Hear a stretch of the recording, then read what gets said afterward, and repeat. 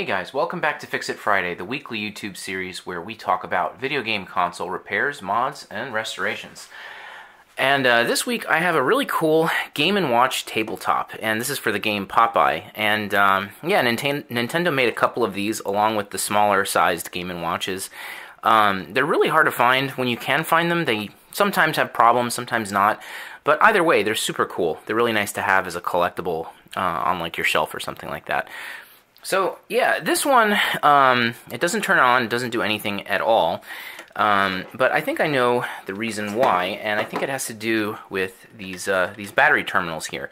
So I'm going to zoom in and take a closer look and show you guys, and what we're going to do today is we're going to do a little bit of some chemistry to see if we can restore these battery terminals back to the way that they should be, and I'm hoping that that's all that this thing needs in order to work again. Okay, so let's get to it. Alright, so I just want to give you guys a close-up of what the battery terminals look like. And you see they're kind of like this dull appearance here. And normally, you know, when you're talking about battery terminals, they're supposed to be conductive.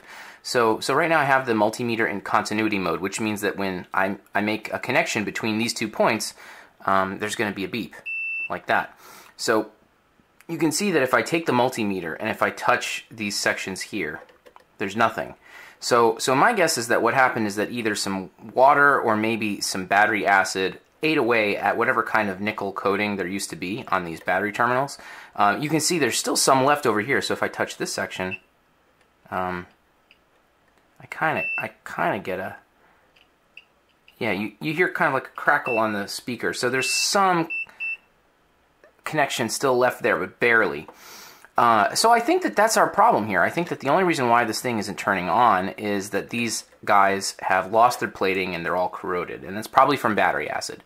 So what I'm going to do today is I'm going to take these apart, and I'm going to start by sanding these down and polishing them, and I'm going to use a mix of sandpaper and Brasso, you know, the dreaded Brasso that you don't want to use on your cartridges. So yeah, I'm going to do that. I'm going to polish these up and clean them. And then after that, we're going to do some electroplating and see if we can restore these back to their original condition. Okay, so after some pretty significant difficulty, I managed to get the battery terminals out. So you can see that this piece kind of sits in here and locks into place over here. And these guys are the actual supply of power. So you have your positive terminal here, your ground here, and then this guy just bridges them together, so you have 2 C batteries, and that's kind of, you know, how this thing gets power. So to take this off, this is easy enough. You just have to get rid of these little rubber posts. You just have to take them off with like a pair of tweezers, and then there's just 6 screws to take this out. I thought I might need to open up this entirely. So to do that, there's actually 3 screws here, here, and here, but those are really, really horrible to get. So, I mean, I don't really have the right tool for it. I have a very long and thin flathead screwdriver, and this was enough to get in there and get what I needed, but man, this really was horrible. So yeah, I took those out, and that helped me to figure out exactly how the battery terminals were attached, and I pulled them out. So what I'm going to do now is just desolder these really quick, and make sure that I keep these taped to the side so they don't fall back into the machine, so I don't have to open the machine again. But yeah, once I have these free, then I'm going to go ahead and start electroplating them, and we'll go through that whole process step by step. Alright, so I've got the battery terminals on a little piece of cardboard, and I have that because I'm going to be scrubbing them with some Brasso. And yeah, before anyone thinks anything, I just want to say that I absolutely do not recommend Brasso on things like game cartridges, because it's very abrasive and it doesn't clean off very easily, and you can permanently damage your games. So under no circumstances do I recommend Brasso for your games. However, Brasso does have its purposes, and it's a metal polish, and that's exactly what I need it for here. I need a polish for this metal so that I can get rid of any potential impurities before I start the electroplating process, because those impurities are going to interfere with the chemical reaction, and I won't get a good nickel plating. So what I'm going to do is just take the Brasso with a toothbrush here and just give it a good scrub. Just try to get rid of whatever gunk was left over from the battery corrosion. You can already see that it's made quite a nice difference on that piece right there.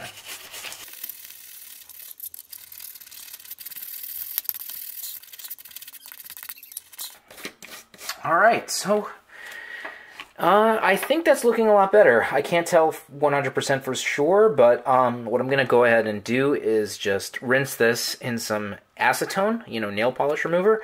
That should get rid of the the Brasso, and it should also get rid of any kind of residual grease or anything like that. So some acetone, some alcohol, all of that is good for cleaning this off, because I don't want to leave this behind either. I want to get rid of it. It does seem to have made an improvement. They're definitely looking better, but yeah, I still don't think that these are going to be conductive in their current state. So yeah, in our next step, we're going to go ahead and make our electroplating solution, and I'll show you guys how to do that. And then we'll electroplate these guys and make them work again. Okay, back in a second. Alright guys, so I'm back, and I'd just like to apologize in advance for the 3D printer noises. I'm sorry if that's coming out a little bit loud.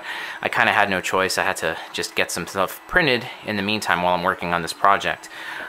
So anyway, we are all set up for electroplating, and I'm going to describe what I'm doing here with this setup. So the first thing that you need is some kind of a glass container. You want to use glass because glass is inert. It's not going to react with your chemical reaction. So I just grabbed this, Tostitos salsa jar, which was already empty, just cleaned it out, and got that all set up. I also got a piece of pure nickel. You can get these on Amazon for, a couple dollars, really. It's not that expensive. And you can find this, a variety of different places, but you really just want a piece of pure nickel.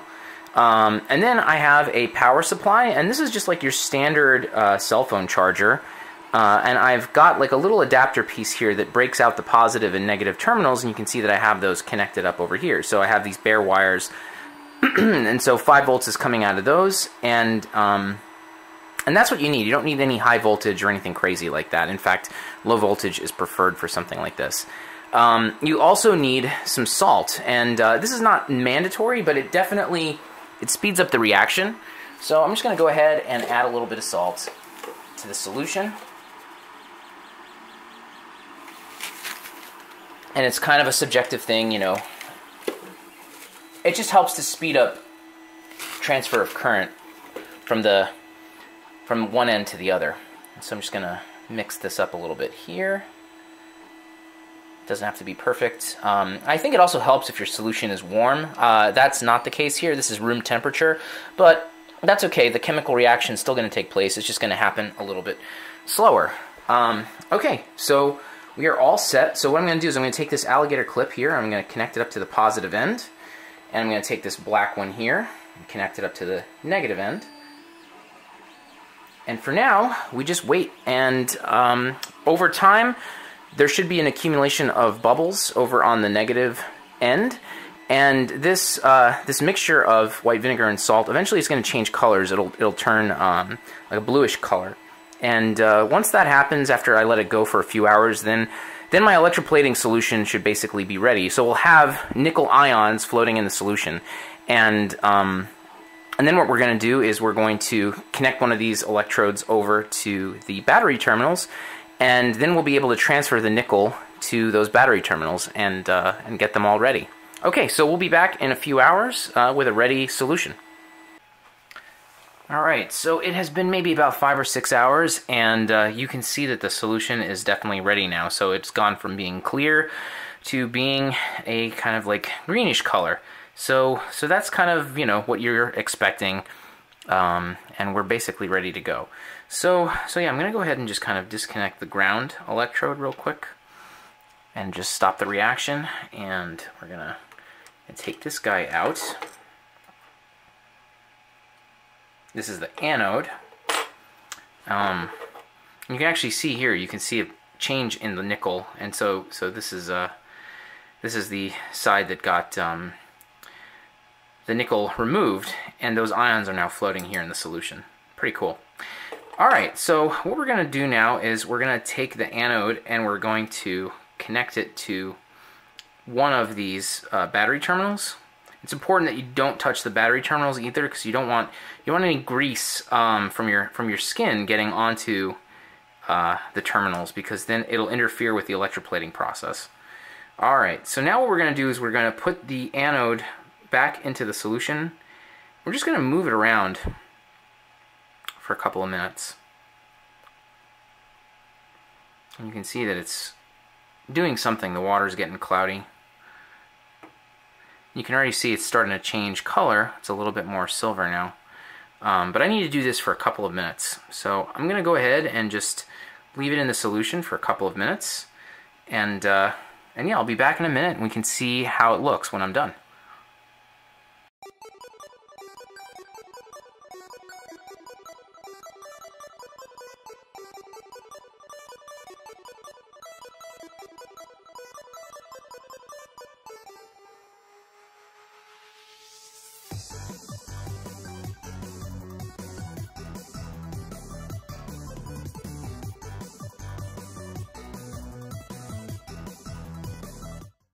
Alright, so the reaction is finished, and they came out pretty decent. I mean, not bad at all. They're completely silver colored. I can see some nicks and imperfections, and that probably has to do with remaining impurities or hydrogen bubbles. If they kind of linger on the surface, they can create these little pits on the metal.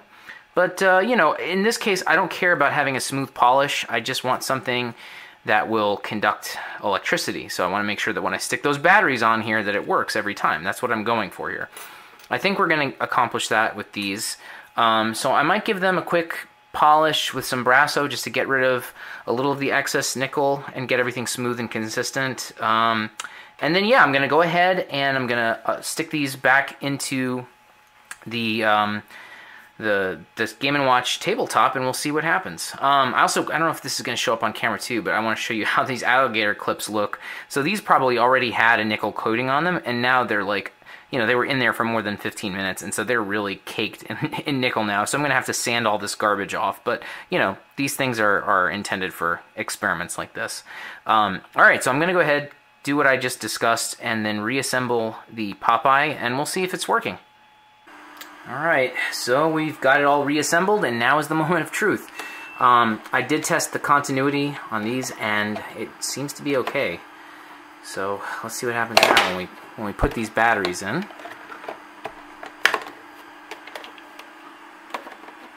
Ha! Alright, holy crap, it's working. That's beautiful. So, yeah, looks like it's fixed.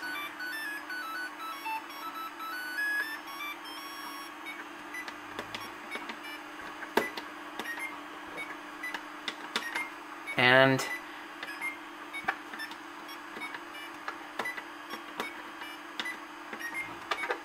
it looks like it's working. Sorry, I got wrapped up in the game there. But yeah, the game seems to be playing just fine. Alright, so I think we've got another rare console repaired here.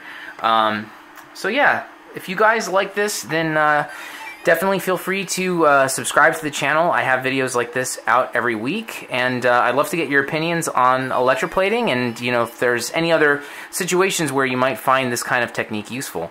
Alright guys, so you know, thanks a lot for watching. I appreciate it, and I will see you guys next time. Bye.